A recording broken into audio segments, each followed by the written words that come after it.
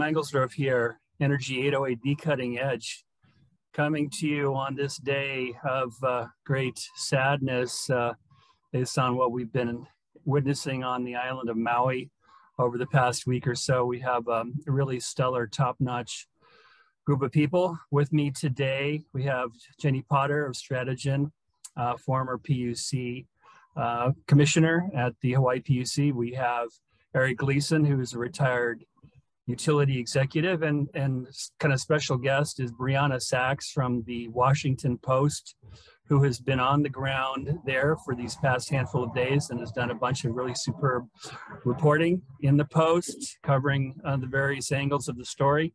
So thank you, all three of you, for being on today. Let's just take the immediate dive to you, please, Brianna, since you're actually there on the ground, have been on the ground.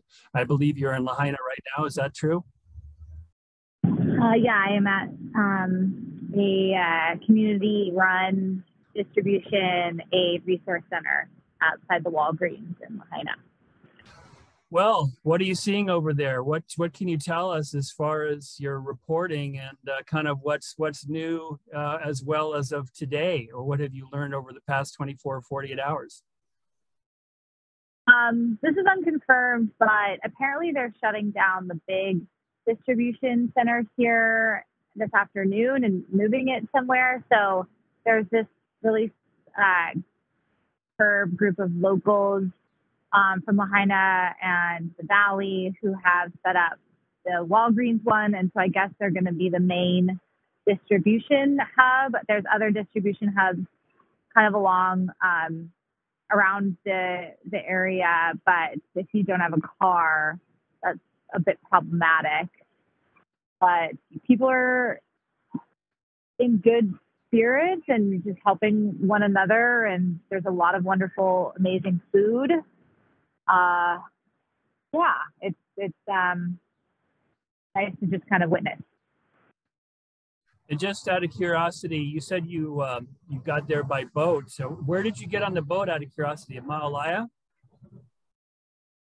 I don't really want to say because I don't want to put people out here, but yeah, it's been difficult to get in, for reporters to do our job, which is to talk to people and find out what's going on and what they're experiencing. So we've been really having to go extra lengths, which I've never experienced at a disaster in my 7 years of reporting on them, the level of lockdown around a disaster zone before. So we've been coming in other ways.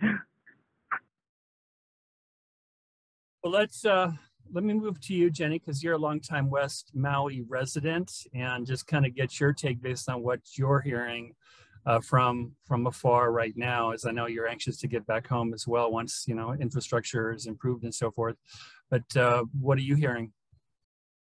Thanks, Marco. I'm happy that Brianna could join us. It's really special to have her here with us today and talk about what she's seeing. So thank you, Brianna, for being with us, and Eric as well. And talking with my husband, who's up in Napili, which has become one of the areas that has become a distribution center as well at Napili Market. So FEMA has staged some operations there. There's a Starlink up there. There are quite a few communities in Lahaina that are not in Lahaina town proper.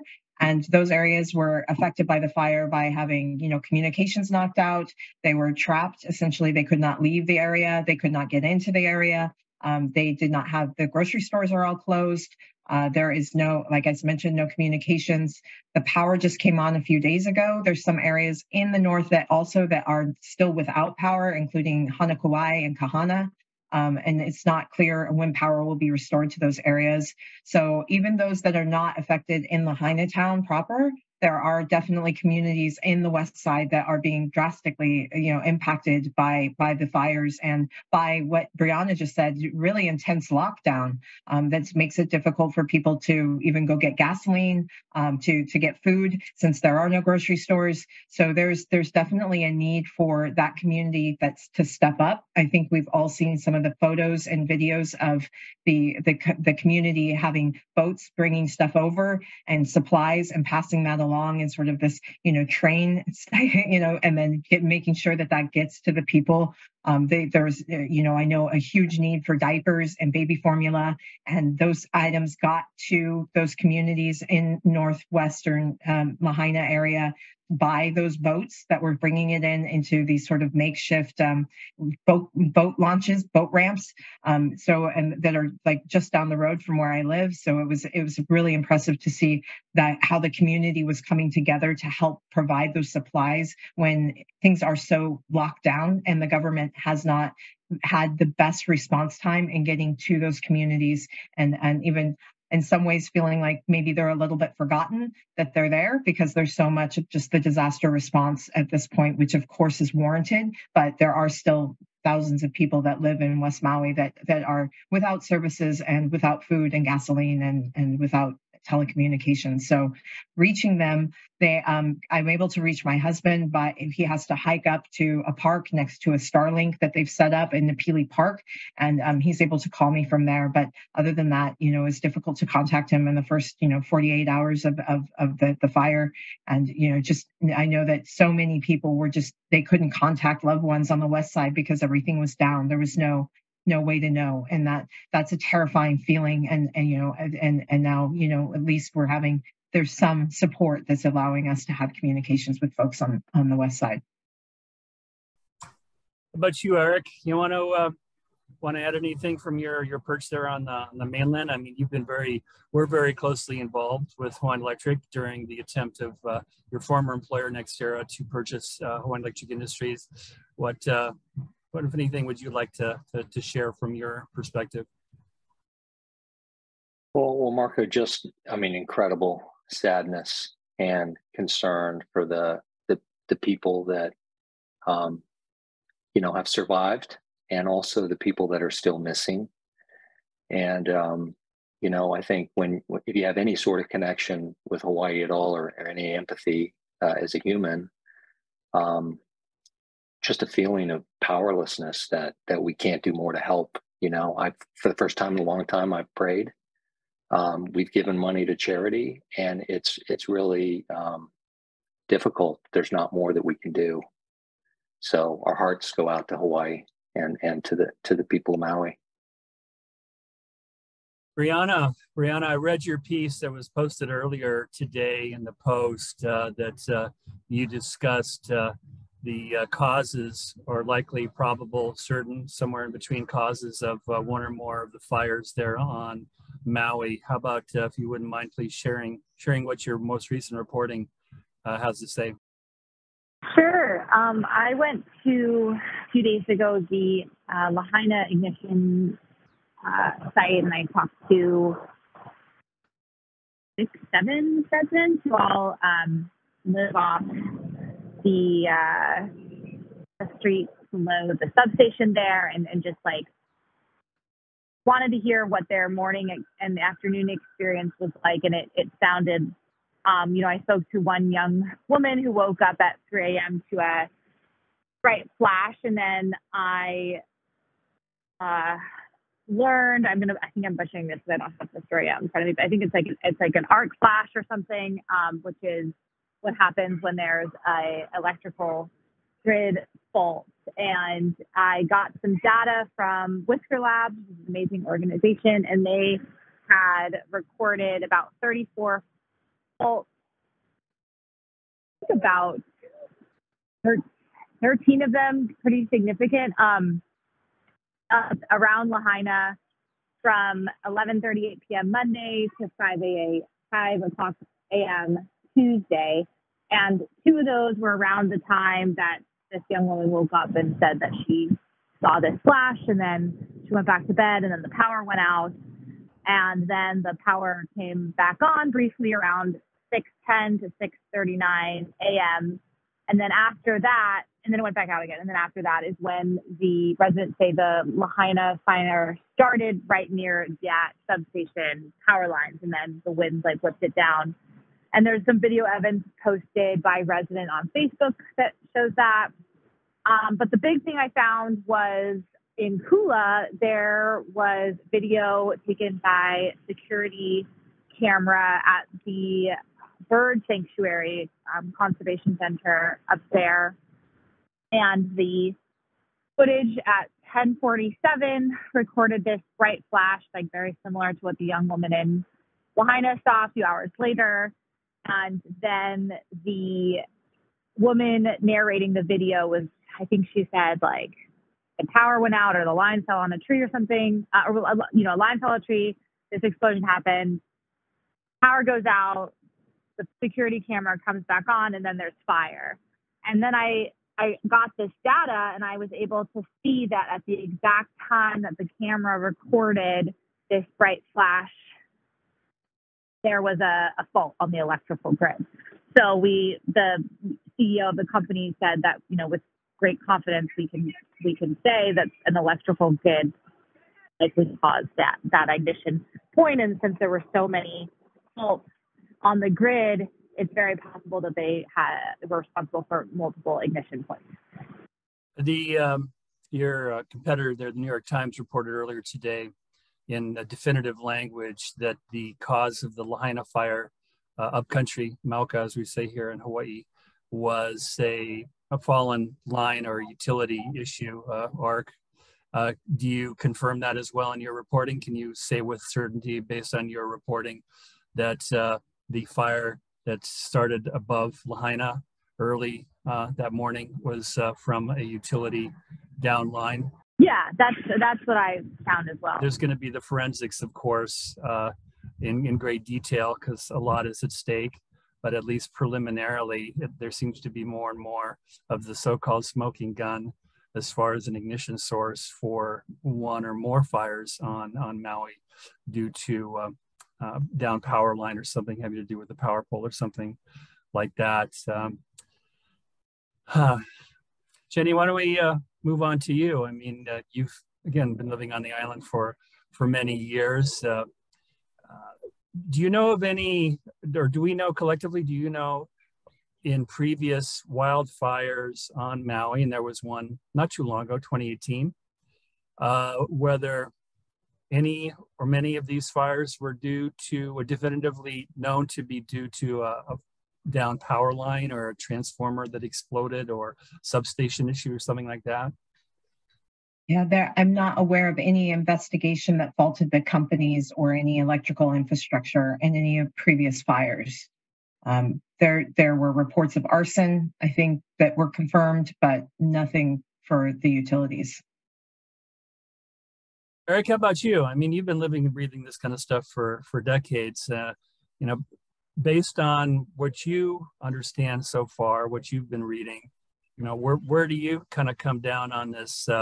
And the jury, so to speak, as far as the certainty or lack thereof of the source of ignition being from a utility downline or pole or some type of utility issue?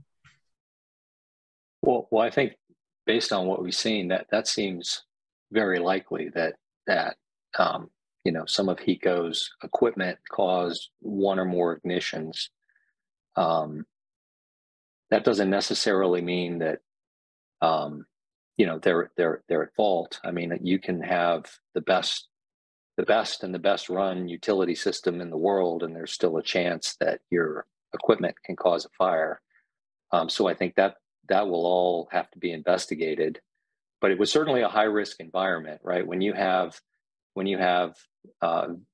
dry vegetation, high winds, and electrical lines, that is a very risky combination, as we've learned in other places.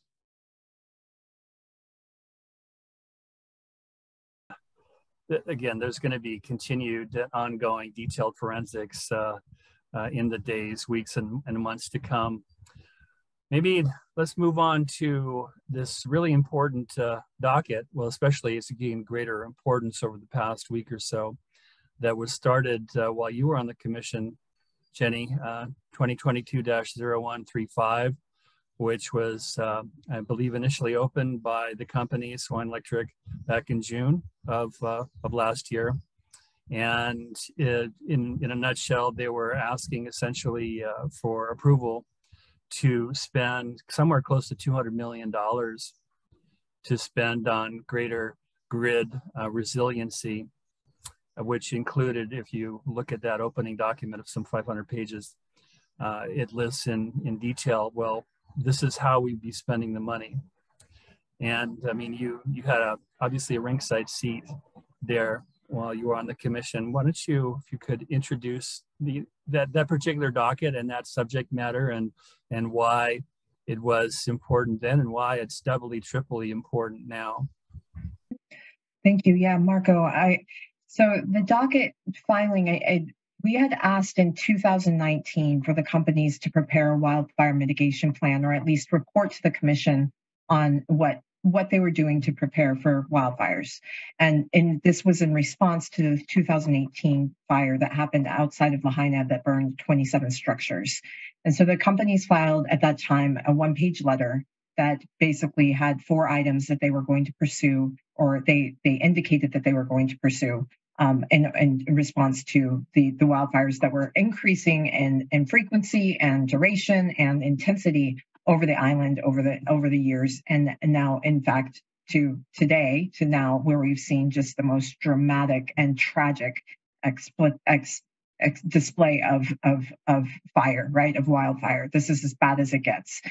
So the companies in 2019 stated that they were going to prepare such a program that would help insulate some of the wires and help so that when they did make contact, they would prevent the possibility of sparking. They were going to do drone surveillance over the equipment, the infrastructure, and they were also going to install sensors on some of the poles that would be able to detect, wind speeds, temperatures, smoke, any type of environmental change that needed to be noted, and perhaps change the way that they're operating the grid. So at that time, there was no mention of any type of best practices that have been, revealed out of the PG&E scenario or anything in California that was being pursued by the commission at that time in terms of best practices and how to kind of get ahead at this preventative level, or even what an action plan would be in the event of a fire. So we knew that was an area that needed attention. And then, so fast forward, we have COVID, we have all these other events that really seem to prolong, us digging our heels in and really trying to find a solution to these intense climate change, situations and horrible events, and wildfires being one of them, but how to mitigate, hurricane winds and how we can make our grid more resilient. So in response to that, to inquiries from the commission in 2022, the companies submitted an application. And as you mentioned, it's 500 pages long, but it details why it's so critical for us to approve a $200 million investment in hardening the grid and providing for, improvements in circuits and transmission lines and wildfire mitigation, et cetera, that in order to help, basically strengthen the way that our grid manages, intense climate scenarios.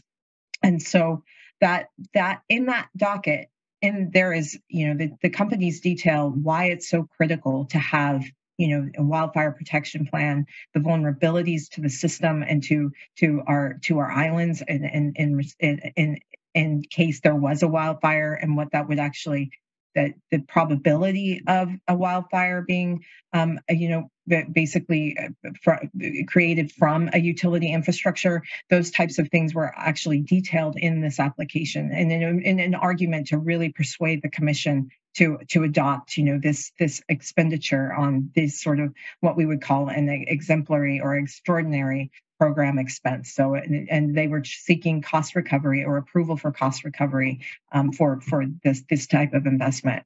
That docket has actually been on the record and open for the last 14 months.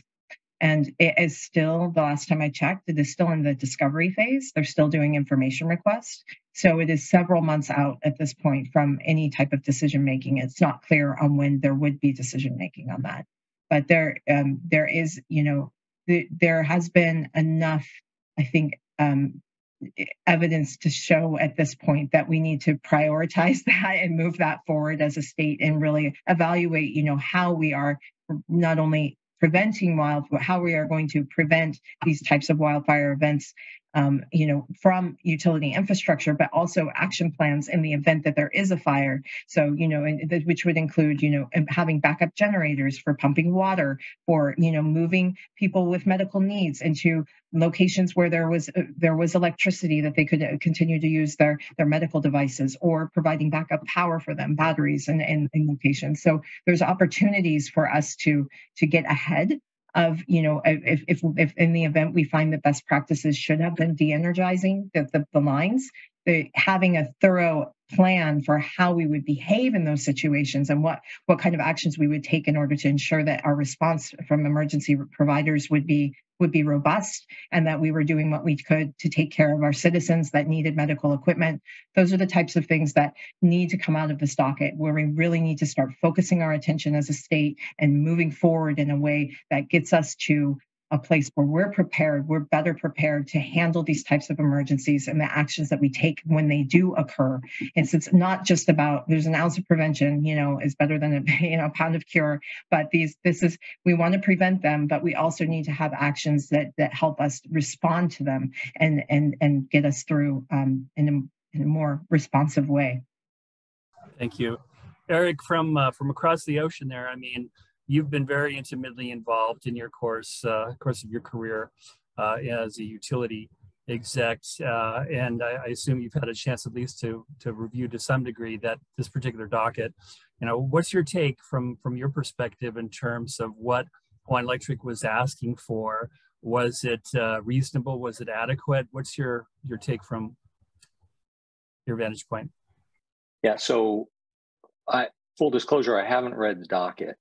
Or I haven't read any of the filings. I have seen a table of a list of requests for capital expenditures. I'll just point out in passing that just because wildfire prevention and mitigation is fifth on the list doesn't mean that a lot of the money wasn't going to go to things that would help, because when you harden your assets, you are fundamentally, reducing the likelihood that, a conductor is going to separate from a structure, for example. So I think,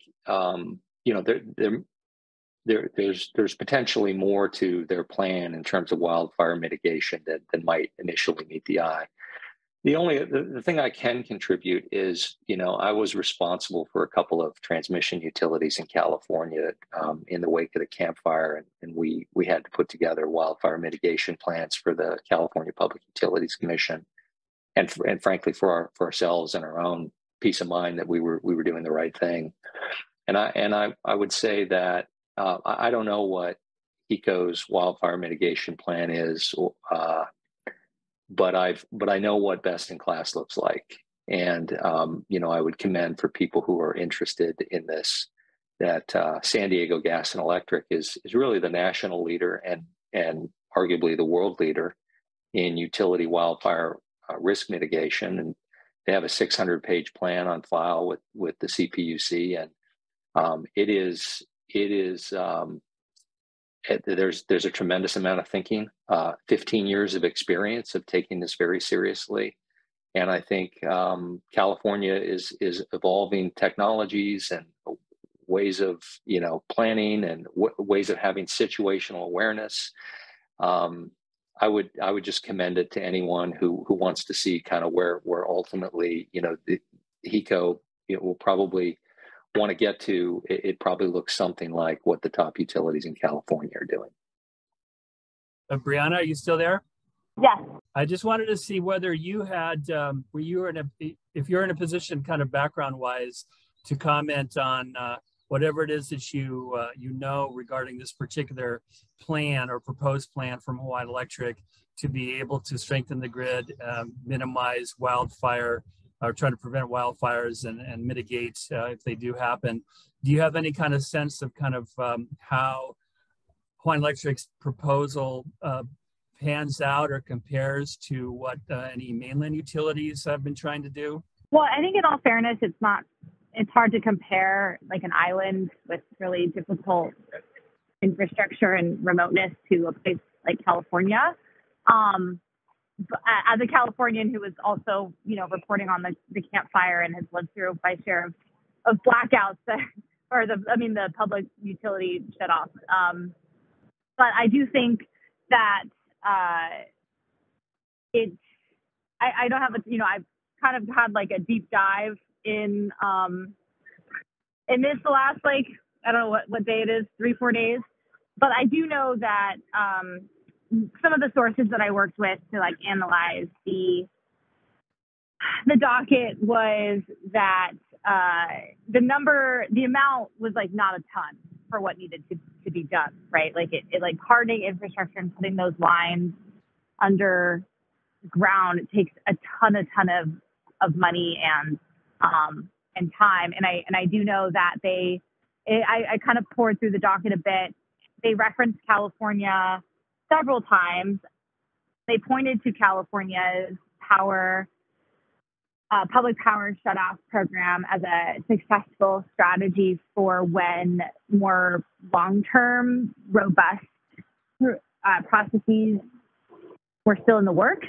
So they knew it was a good idea, and they compared, they analyzed PG&E and said that they acknowledged that utility could be at a great risk for starting a wildfire. So I think like just the knowledge was very much there. The docket showed that, and they didn't want to become, another PG&E like who would.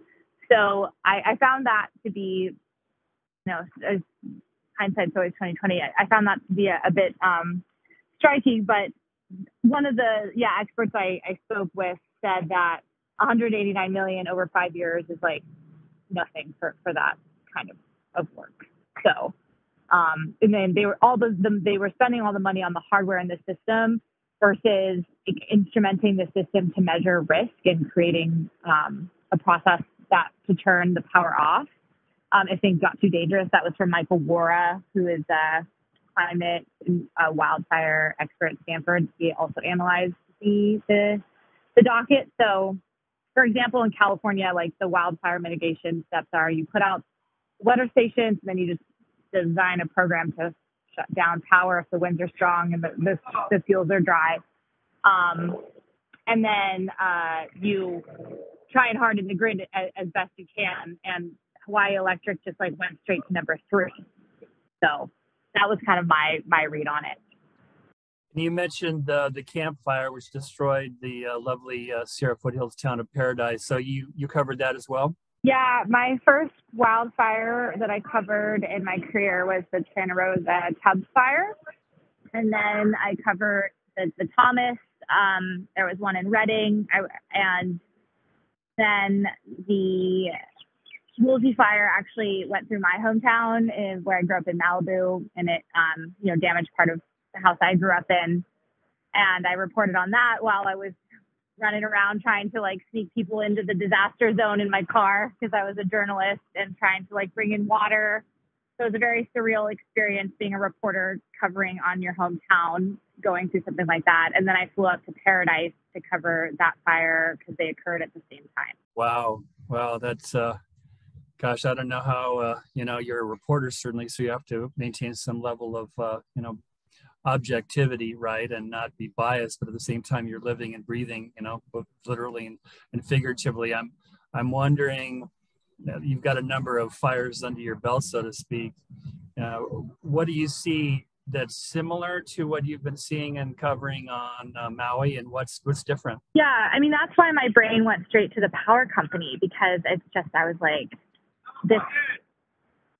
several fires starting at the same time if there was no lightning.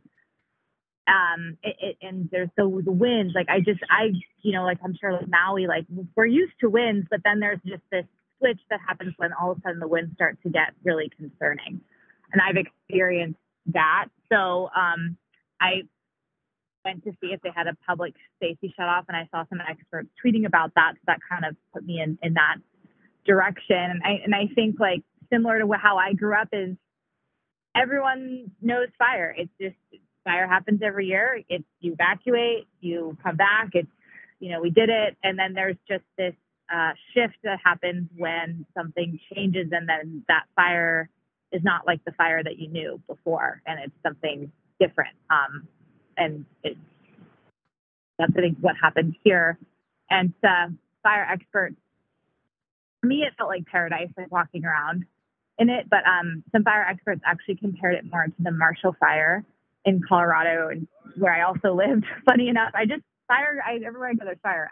I was living there at the time when wind went through the Denver suburb of Louisville, and it was a grassland fire. It was sparked by a utility, among with some other man-made issues, but it took out 1,000 homes in like no time. So that was an interesting comparison for me. I think just these grasses are becoming more and more of a problem, and I think more communities that are getting these types of dry grasses and like the winds are becoming a problem. I think we might be seeing this in communities we haven't seen it before. And I have to hop off, guys. I have to finish my interview before this woman leaves at 3. But so sorry for cutting short. I want to pick all of your brains at some point off this conversation.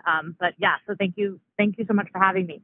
Well, I can't tell you how much I appreciate it. We all appreciate it, Brianna, and I'm keeping up with your reporting on a minute-by-minute, hour-by-hour daily basis, and really appreciate what you're contributing to educating all of us. So thank you so very much. Be safe over there, and mahalo nui. Thank you very much. I hope I can continue to report minute by minute. That would be amazing. That's a good standard. Yeah. All right. Bye, guys. Here we go. So Jennie, let's move over to you. You know better than I that the PUC has no shortage of dockets before it at any given time, right? Boku dockets. And obviously when you have Boku stuff, you need to prioritize. You know, what's most important, what's less important. And that can be kind of a moving target. You know, it could depend on the commissioners, it could depend on the political winds and a whole bunch of other factors. So, you know, it's so easy now to look back at 2022-0135 as how could we not have paid more attention to this in light of the catastrophe on Maui? But I mean, which is very human nature, right? I'm just wondering, you know, how did you and how did the commission under Jay Griffin decide kind of what rose to the highest priorities and you know, what criteria do you use or did you use to decide what really needs more immediate attention? Thank you, Marco. Yeah, this is a really important question, I think, because the commission could come under fire, and you know, in terms of how we did prioritize things. But what I would like people to understand is that we, you know, in 2019, when that was filed in the wildfire mitigation plan from the utilities, we went directly into 2020. Which was COVID. And, you know, and then with COVID, not only were we dealing with making sure that we weren't shutting off electricity to people for non-payment because we, you know, our economy completely shut down, but we also had trouble with our Young Brothers, which is our inter-island transport utility.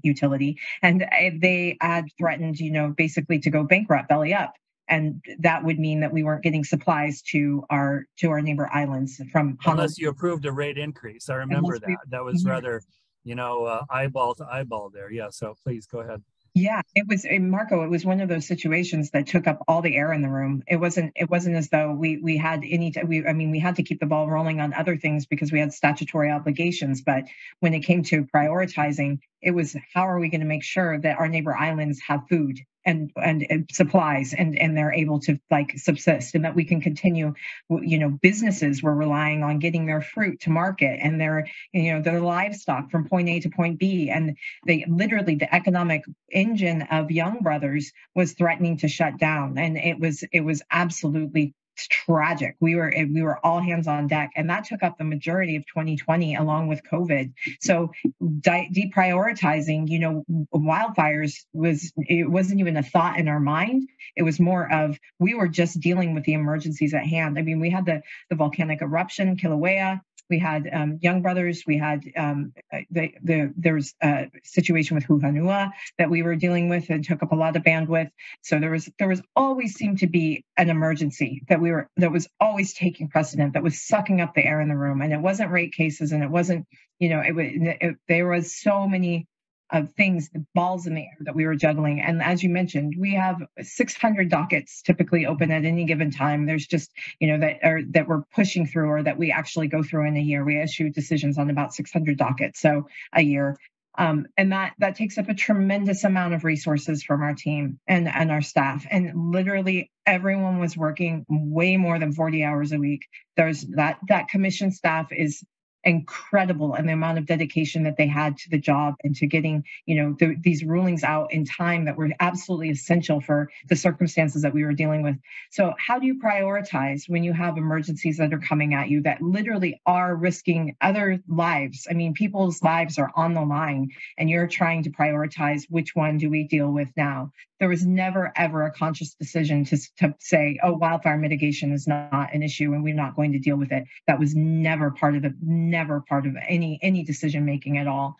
It was always on the radar. It was always part of as Brianna mentioned, fires are just becoming normal. In Maui, they are normal. There's wildfires all the time. And so, thinking like, this is not something that we should rest though and say, oh, because this happens all the time and the fire department gets it under control, like there's no responsibility that needs to come from, a commission or from the utility or any, that's not the case. And we're not implying that, but truly, dealing with all of the emergencies along the way. We were in emergency mitigation. And unfortunately that just did not leave a lot of room for us to be thinking about planning, forward thought, preventative measures, action plans, and just really that digging into areas that we have to dig into now in order to ensure that these types of events don't happen next week, they don't happen next year, and if they do, that we're prepared to handle it in the best way possible, and that means making investments. That means creating plans. I would love to see a 600-page mitigation plan. We should be looking at PG&E for best practices and within the state, and that probably involves getting people involved from the counties, from the state level, and it requires coordination among many, many entities in order to make these plans strong and resilient and able to address the issues at hand.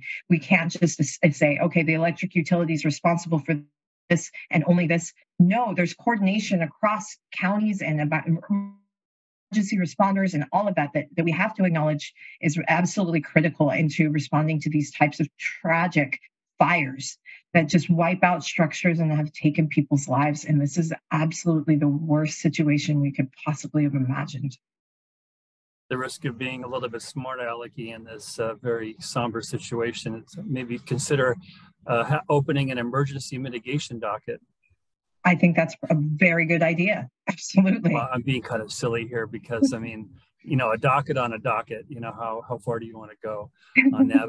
But Eric, what do you think, regarding best practices on the mainland, if you could come up with kind of a master plan of however many hundreds of pages or longer or shorter to recommend to regulators here and to recommend a utility company here, what would be kind of some of the top important bullet point items that you would recommend based on your knowledge of what's being done on the mainland?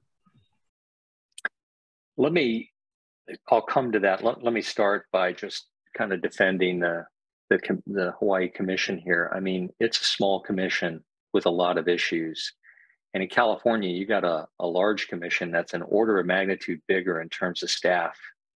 And, they were caught by surprise and weren't, there was more I think they would hopefully concede in retrospect that they could have done to prevent some of the tragedies of 2017 and 2018. So unfortunately, the pattern that I see is, and this is, it's terrible that we have to suffer tragedy in order to learn from it and get better. And it shouldn't be that way, but it seems like it is. And you're seeing now fires across the Western states. Some caused by utility infrastructure, some not. I mean, I think we all need to just recognize that wildfires are increasing, and this is now an essential part of being a utility and regulating a utility. It needs to be, one of the top few priorities. If you're in a place that, that has dry vegetation and high winds, for sure. And I don't think, so it's not unique to Hawaii that this has sort of caught people off guard. But I think that to answer your question, Marco, I can't stress enough. Having lived it in California, I can't stress enough. This became a huge priority in California for utilities and for the commission 5 years ago. And they have come a long way. And for San Diego Gas and Electric, they've been at this for 15 years, and they've come a long way. And there is so much learning that to be had from there. And I'm not saying some of that hasn't already happened. I know the commissioners talk to each other, and and I'm sure, Hawaiian Electric has a lot of peers that they, interact with. But in terms of the real learnings and understanding it, at the highest levels, the commissioners, the, senior leadership within the utility, I am sure that there were a lot of learnings to be borrowed there. And that doesn't cost a lot of money, right? So I think I agree with Brianna that, some of the solutions that are proposed are around dollars. And I'll just give you a factoid.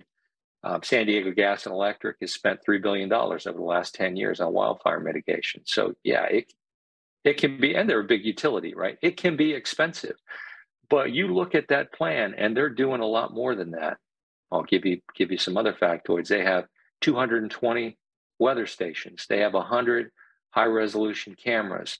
They have 3 supercomputers that they're running. I think it's 5 predictive artificial intelligence driven models off of. And they've been doing these sorts of things for a long time. I mean, there's a lot of technology and intellectual capital, not just financial capital, that can be brought to bear to anticipate these problems, to be ready for them, and then to mitigate them when they happen. So there is no silver bullet here. And I'll give you another example. Everybody's talking about the public safety power shutoff, which is it's a bit of a sledgehammer. I mean, it works. If you de-energize the grid, it's not going to start a fire, that's for sure. But there is this tension. And if you look at San Diego Gas and Electric's plan, they say this is the tool we use of necessity. It's a last resort. And we are basically evolving our grid and our systems so that we'll be able to use it less and less over time. So I just think there's a lot, and there's no one silver bullet, and not all of it costs a ton of money, but it does take time and effort for people to give this the attention it deserves. And the last thing I'll say on this is, it's not just about, I have seen this before in Hawaii. Sometimes, there's a plan, and that's kind of it. Well, in California, the way it's worked is the plan gets updated every year, and it has to be approved by the commission. And the plan includes action items, and you have to do the action items or you're going to get called out. So I think, I'm not suggesting for a second that, whatever they do in California is necessarily what they have to do in Hawaii. But from my perspective, that was, as a utility executive, that was very effective, right? It meant every year we really had to figure out, did we do all the things we said we did? And what should we do next? And what continuous improvement can we make in our plans? What can we learn from the other utilities? That it works. And you see, fewer fires now caused by the utility. And not that I think that one boxer Mike Tyson is any particular philosopher, but there's a line that he said a number of years ago, which I think is very apropos to what we're talking about. He said, everybody has a plan until you get punched in the face. Everybody has a plan to get punched in the face. And this is obviously a huge, monumental punch to the face of Hawaii, people on Maui, Lahaina, utility company, insurers, across the board, government. And as I'm sure the 3 of you, or the 2 of you, have been reading a lot in the press like I have, both local and national, I mean, that there's a lot of attention, a lot of words being written in major publications, nightly news shows. And I'd like to go back to you, Eric, and one of the things that more and more people are linking in a paragraph are Hawaiian Electric Industries, or HECO, and Pacific Gas and Electric, that went through some real hard times after the Paradise Fire in terms of bankruptcy, involuntary manslaughter, huge financial penalties. So my question to you, Eric, is, based so far preliminarily in what you are watching on a day-to-day basis, what kind of exposure do you feel that Hawaiian Electric has right now? well, it's existential. You know, this is wildfire is an existential threat for people, obviously, but I think for utilities as well. I think that's clear. I mean, I think the stock market is saying that. That's what investors think. There's, you know, I'm not a lawyer. I don't think we want to get into legal standards and so forth, and that California is not the same as here, and we don't know. You know, we don't know all the facts here, right? I think PG&E figured out pretty quickly that a failure on one of their transmission towers caused the fire, the campfire and within California law that they were going to have massive liabilities. And so within a few months, you know, they filed for bankruptcy before even all the investigations were concluded and any charges were brought. So, but that's a different set of facts. We don't have all the facts here, and it's different law. And so, you know, but there's no question this is every utility executive's worst nightmare. And I'm not saying that we should obviously the victims, you know, the survivors and the people who are missing and the people who died are you know, our sympathies are first to them. But I don't envy, and really my heart goes out to the executives at HECO too, who are going through, you know, just a terrible time and great uncertainty around their company. How about you, Jennie? Do you want to opine about kind of where one of the oldest and most venerable companies in the state of Hawaii, kind of where they how they're looking these days? Sure. Wow. You know, I know so many good people at the Hawaiian electric companies, and they truly care about their communities. They truly care about the work that they do.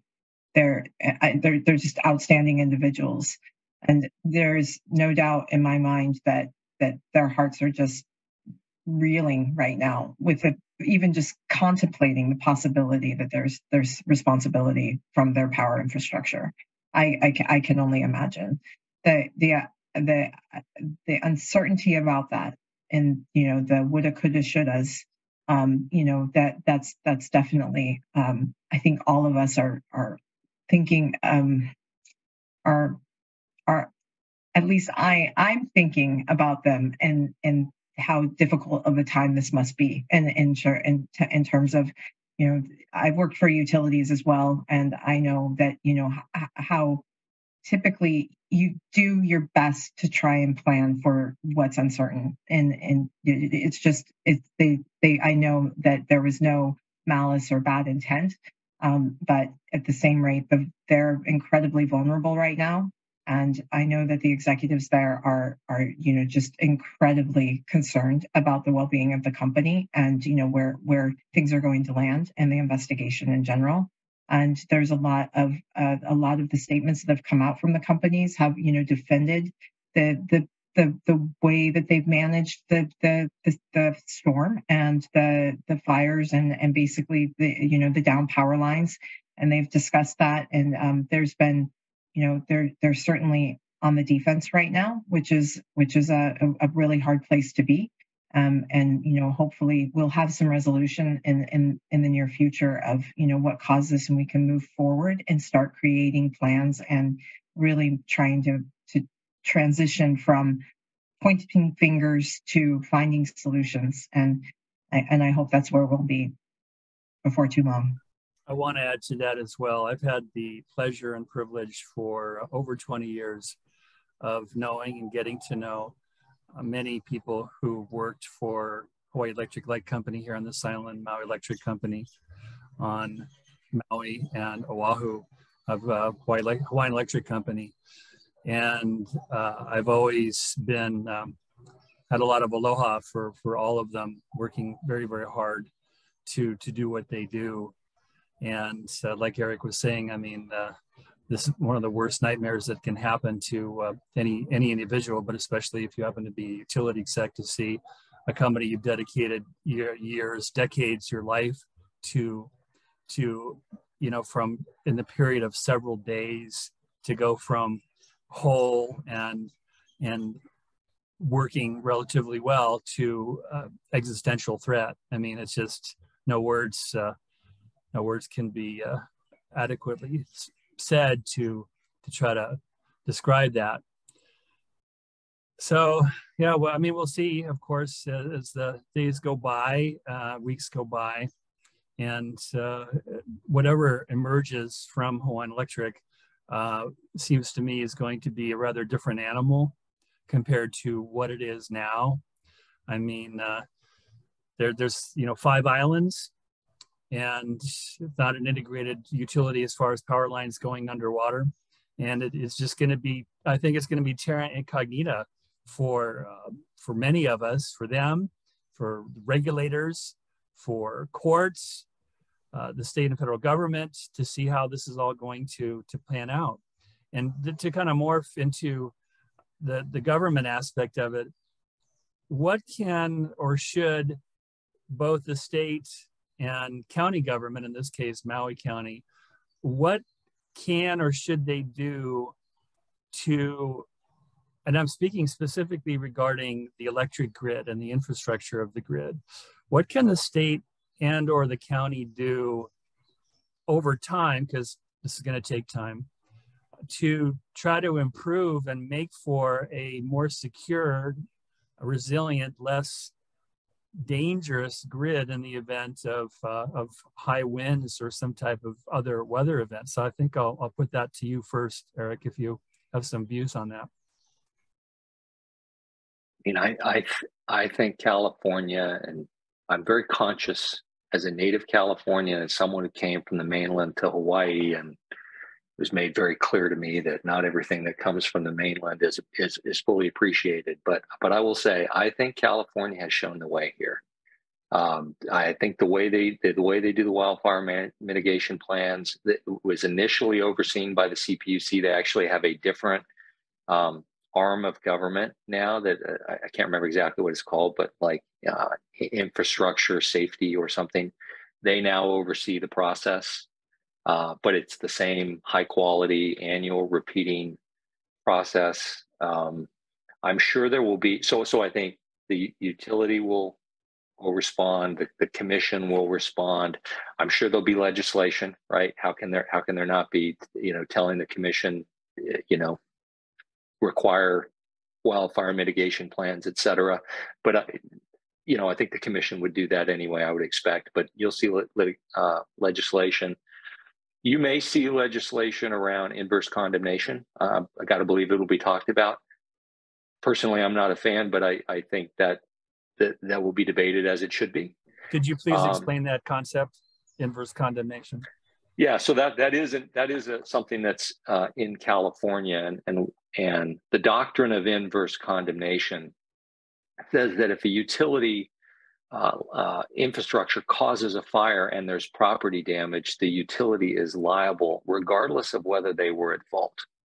So they may have done nothing wrong. You may be the utility and you've got a line and it's standing proud in the wind, but the wind throws a branch into your line and it starts a fire. You're liable.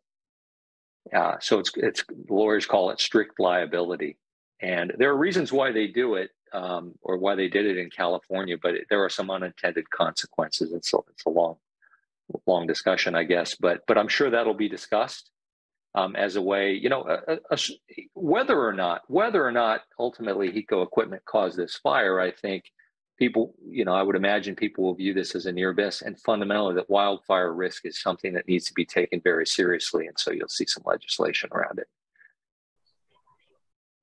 How about you, Jennie? Do you have any ideas of how both either the state or the county of Maui could get more involved in protecting people's right to a clean and healthful environment and their houses and their lives not being shattered based on wildfires? Yeah, thank you, Marco.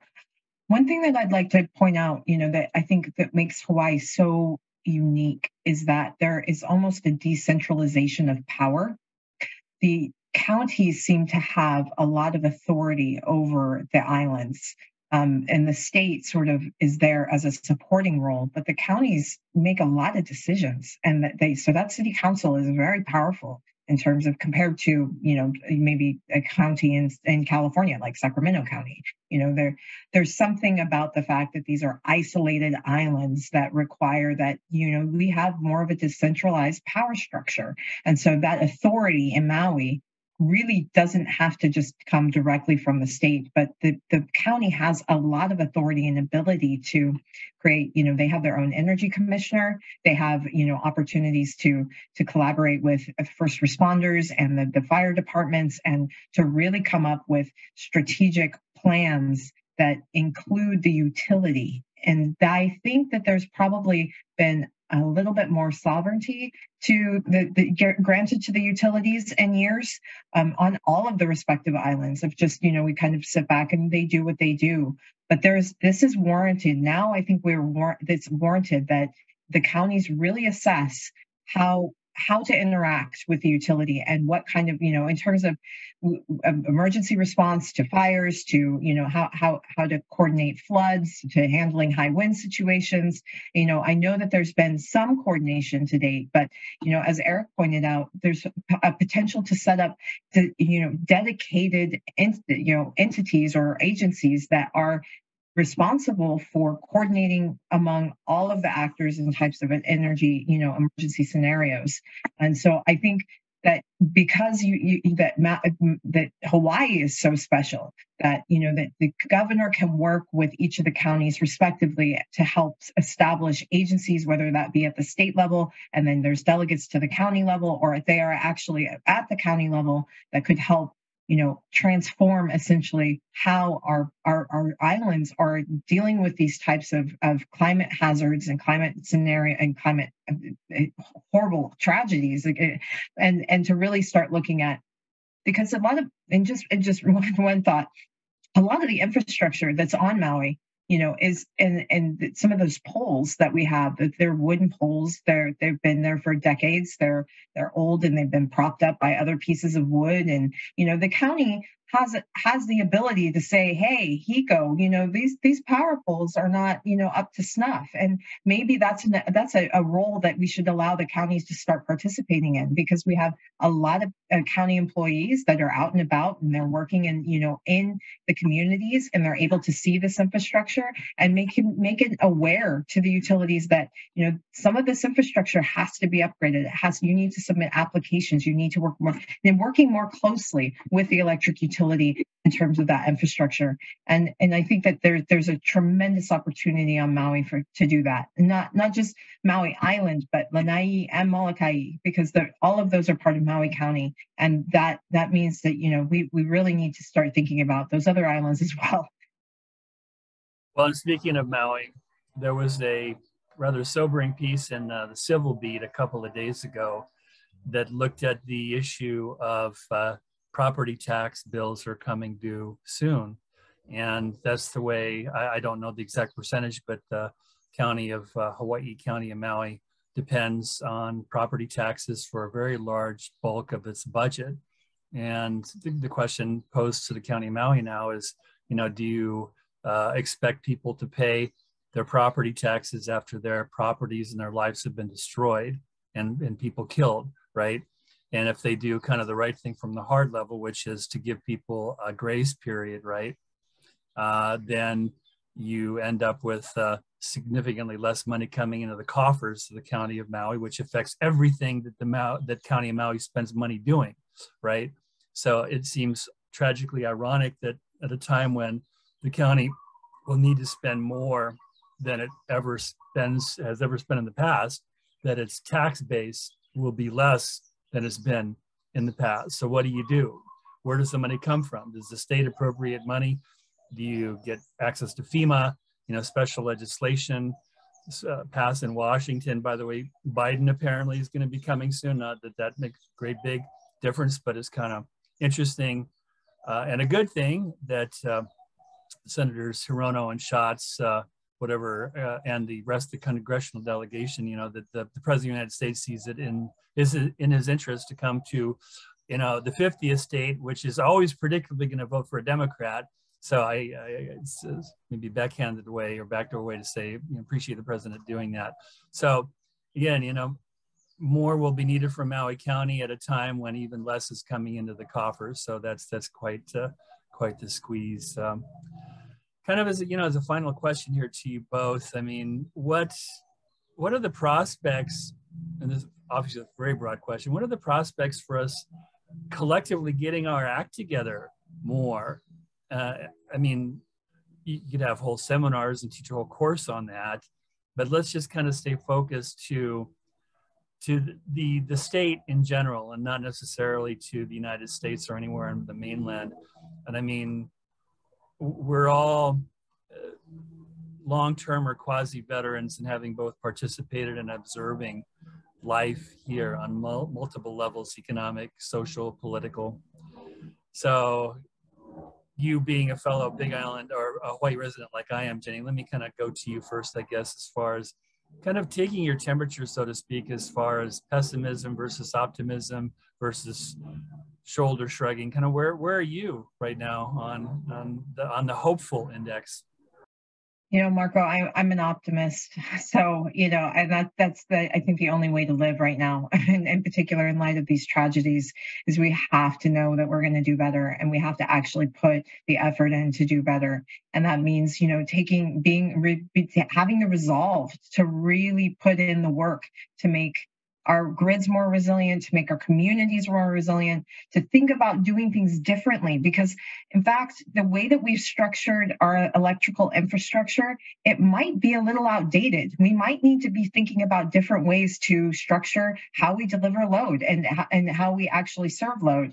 And it may be smaller grids and on our small grids, and there's options that we need to open up our minds and allow for these different opportunities to kind of sink in and think about what's going to be best for the future, holding on to, the tragedies that have happened, and then forward looking at the climate change is real. And it's impacting us every day, and it's going to continue to impact us in more severe ways. And so how do we best transition away from what's the status quo into a new realm where we're actually thinking about action plans, mitigation plans, transforming the way that the grid is structured so that we have maybe resiliency hubs and microgrids, thinking about those as real options and real solutions rather than just saying, let's rebuild the same way that we've been doing it and continue to do what we're doing. I have high hopes for this state. I truly believe that Hawaii, if anybody can do it, it's Hawaii. The community members and just our actors in state government and local government, we have the right people in place to really make changes. I love hearing those words. How about you, Eric? Where are you on the hopeful index? So I would say my observation as an outsider and someone who's been blessed to live there for some years, is that, deep and rapid change is not a strength of Hawaii and the people of Hawaii. And that said, I agree with Jennie. I think on this issue, this is going to bring people together. I think one of the wonderful things about Hawaii and people there is how much they care about each other. And I think you saw this, there aren't many silver clouds from this tragedy. But one of the things that really is just beautiful to see is how people put themselves in harm's way to help people that, weren't even necessarily people they knew, people and their dogs, basically. They would do anything to help people. And I think that's Hawaii. And I think people there are going to look at it as how do we need to do this? We need to take care of each other. So I believe change is possible and will happen. Well, it's a positive, hopeful note to end on here. I think we've covered a lot of really interesting ground here for this ever-developing story, and I hope we can reconvene, the three of us, because each of you has a lot to offer based on your wisdom and your experience, and never too little subject matter there to explore. So thank you so much. One Jennie Potter joining us from Oregon today, and one Eric Gleason joining us from Chicago, Illinois, and your host here, Marco Mangelsdorf in Hilo. So mahalo nui to you both, and ahui ho till the next time. Ahui ho. Ahui ho.